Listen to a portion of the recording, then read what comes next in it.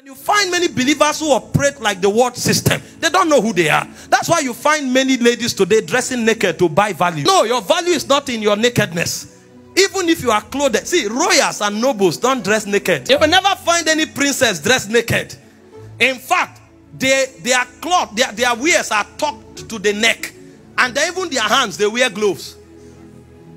Most of their gowns are long sleeve. You don't see, if you see their hand, it's a privilege. That's the mentality they have. When they come out, they wear socks inside easy wear, if they want to wear an easy wear. Because they know the value they command. They know that they are a wonder to a generation. And when they come among you, you are blessed to have them. We are heirs of God.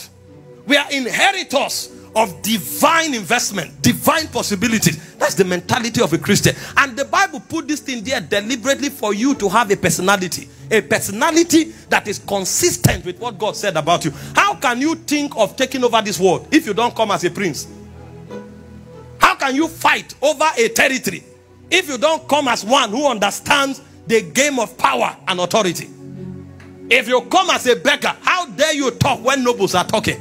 That's why even those who are beggars, he said he lifted the beggar from the dunghill. He taketh him from that place of poverty and shame, and he establishes him among princes that he may inherit thrones. You are an inheritor of thrones, brothers and sisters. We are heirs of God. See, have this mentality. If it's only one shirt you have, don't wear a rumpled shirt. When you get home at night, wash it, iron it. Come out tomorrow like a prince. You'll find many Christians, they are rumpled, their hairs are scattered, they don't even have time to brush, and they are running everywhere and saying, God is helping us. Relax, bro.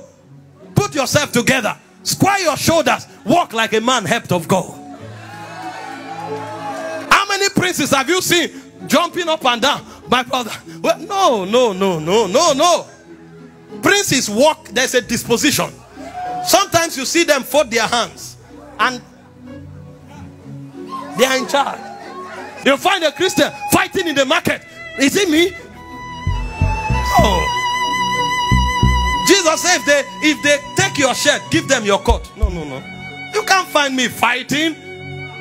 No. It's not consistent with nobility. There's a code with which we live. You want to fight? Just let the person go. Thank you. It's where. They want to banter wars with you. They are talking, waiting for you to talk. No, not me.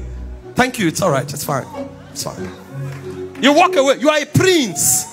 You are a prince. You are an heir of God. Many don't know this. So they have brought the name of God to disrepute. You find two women fighting. A Christian is involved. You find a thief. A Christian is involved. How did you condescend to that level? Are you not aware that you have thrones to inherit? Are you not aware that there is an end state for you to take over? Are you not aware that you are noble? Nobility flows in you, sir. The Prince of Peace is called your brethren. He's your brother. Mentality. God is putting this in scripture so you will know. You will know. You will know. Many of us need to know. A Christian is involved in every gossip. Me, I don't know, but it's well. No problem. It's okay.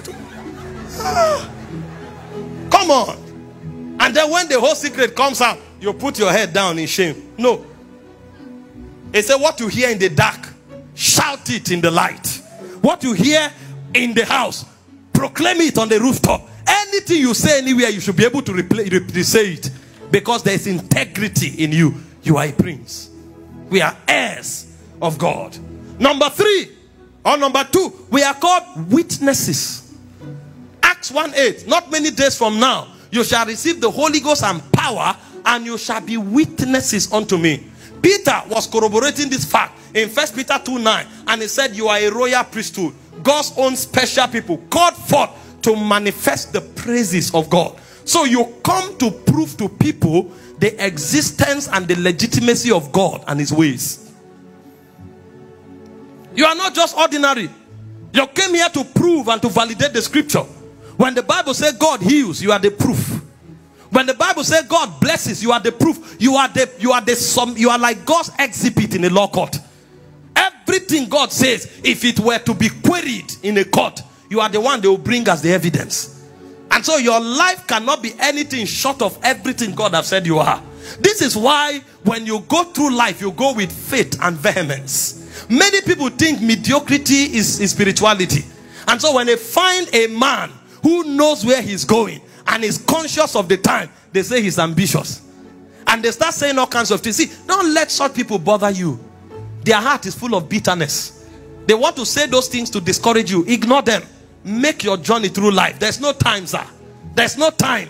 We didn't come here to live forever. We came here to manifest God for a short period of time. And while you have that time, make sure you give your all. They say, I must do the work of him that sent me while it is day. The night cometh when no man can walk. Don't fold your hand and relax. You are a witness. Check yourself out. How many places am I proving God's validity, God's existence, God's authority, God's faithfulness? How many persons am I impacting? How long do I have to stay here? These are the things that should form your consciousness, because God is waiting in heaven for you to prove to that your neighbor that is God. He's waiting for you to prove to that person in your office that is God, and you are not aware. You are just relaxed, thinking there is time. There's no time. Check yourself. You are 30, you are 40, you are 50. You have moved from at least 4 states already.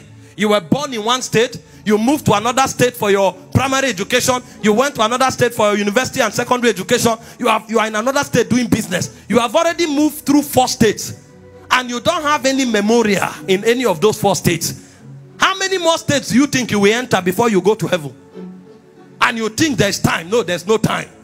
You have to become conscious that God is waiting for you to prove to the world that everything he said is true. You are a witness. Number 3, you are an ambassador. 2 Corinthians 5:20. The Bible said we are ambassadors of Christ. So we came to this world to establish a government and a dominion. We came to this world to establish the ways of God. This is the consciousness that you have.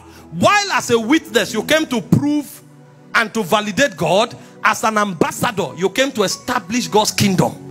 And so God's kingdom begins first of all with his ways, his lifestyle, his character.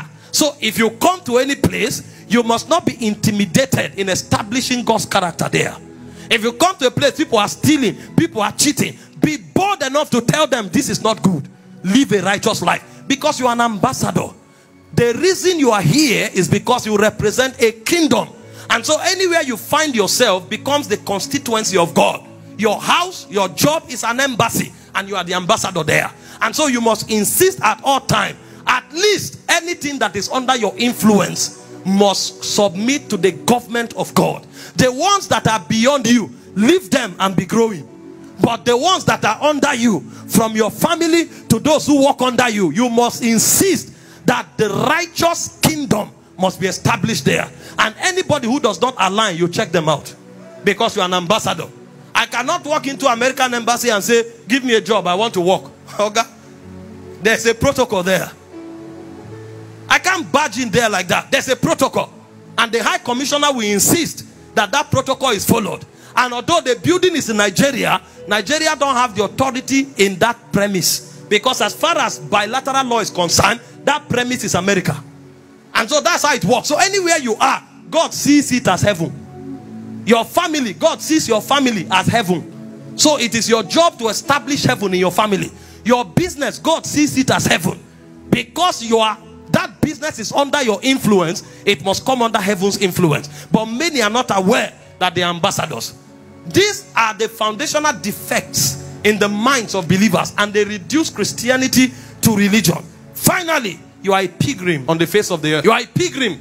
God sent you here to look at this realm and to return back. This is not your home. Hebrews 11:13. The Bible says we are pilgrims on the earth. Some persons feel this is their final destination, and so they want to kill themselves with pleasure. They don't remember that they came from somewhere and they will soon go back. Every time somebody dies, it's a reminder to you that you are a stranger here. I know when people die, you are weeping and say, we will miss them. Be reminded that you too, you are going back.